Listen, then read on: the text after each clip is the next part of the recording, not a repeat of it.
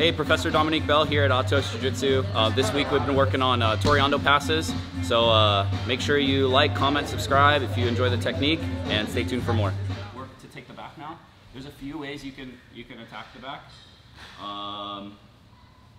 So I'm walking back, I walk forward, and when I make this angle where I'm just walking him straight down, I'm thinking about driving this leg all the way to the mat so that he faces the other direction.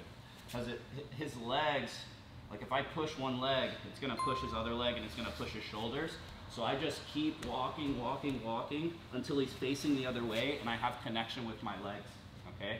Now, if he has the sleeve grip, like this, and I walk him down here, I like to attack the Kimura right here, because the Kimura is a really strong grip to attack the back, okay? And it's typically when a person keeps the sleeve, this is gonna be the best way to like secure the position, okay? So that sleeve that he's controlling in the beginning,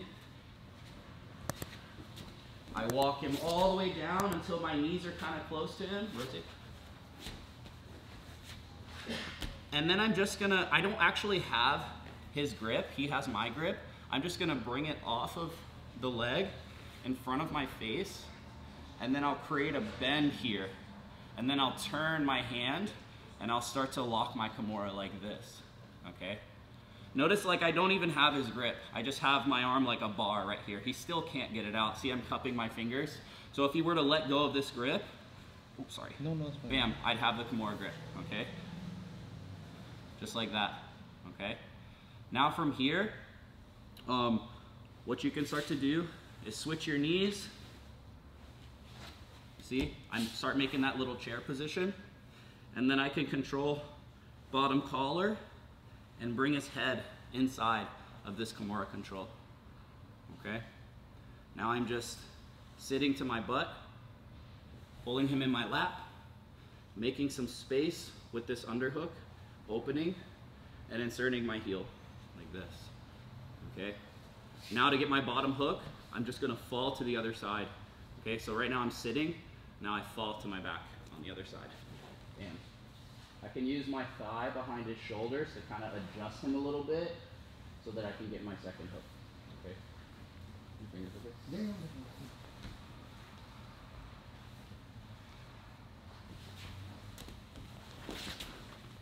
Here, just like that, okay? Usually they'll let go of this grip because it's like, it kind of bends their fingers back a little bit, all right? And then you can just switch to a normal Kimura grip. All right, switch my knees here, include his head in the Kimura right here, so it's like a Kimura seatbelt. And now I'm gonna sit to my butt. I have really good control with this. It's really hard for him to put his shoulders to the ground because I can push this Kimura away from me and it stops his rotation. Like right here in a normal seatbelt, this arm is disconnected from me, so he can start to hide his shoulder on the ground. When I have this Kimura, it's like I can push his arm away from me like this, and it makes it really hard for him to turn and defend the back. So this is like, I feel like this is the superior, to all the grips, the superior back control, having the arm included, because it controls rotation so well. Okay, you just extend your arm away, and there's no way he's gonna put his back to the ground. Really easy to follow him too, okay? Now I'm gonna lean and make some space to put my heel in. Okay, now I fall to the other side, use my knee like right under his shoulder and start to bring him up, and then I'll put my second hook in, like that. Okay?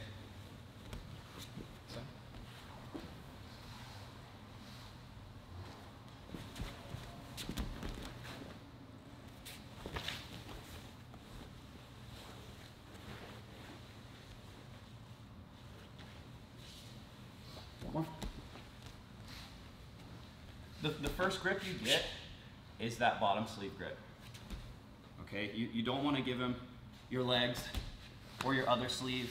Once he has two grips, he's starting to have all the control he could get for any guard he wants to play, okay? So at least just leave him with one grip, okay? That's a good rule of thumb. Anytime you're on top, is if they have two grips, they can't have more control than that, okay? If they have two grips, okay? So I just give them one grip. I walk back, forward, catch the leg. Walk it all the way across, and I look for that Kimura grip, okay? Switch my knees. Another thing I'm thinking about doing here, anytime I have a seatbelt or a Kimura or a grip on the collar, I'm always pushing down on his hips, okay? So with the seatbelt, my elbow's closing on his hips. With the Kimura, my elbow's closing on his hips, okay? With the collar, it's just because I don't want him to fly to turtle. Like, he won't use his elbow on the ground, but his hips will come up. I don't want that to happen. So I'm always loading his hips, making them super heavy until my knee can get there. And now if he decides to go up to turtle, I can always ride him up and get the hook without like, kind of like missing the boat, okay?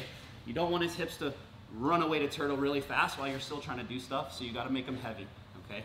So whatever control you have, doesn't matter, you need to lean weight with your elbow on his hips, like this. So I'm leaning weight on his hips until my knee gets there. Then I bring his head inside, I make that little chair for him. Notice how I pulled him into my lap, and then I start to open that side, so it's hard for him to defend this hook. And I don't throw it over like this. I like to insert my foot. So I start heel first and I kick forward like this. And it's harder for him to catch you on these frames.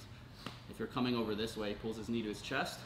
But here, there's this little pocket that's always gonna be there. It's very hard for him to defend this. And you have a lot of leg press power to be able to like push your foot in there rather than like going here, okay? So I like to go right here, okay? And I always follow that bottom hook side here.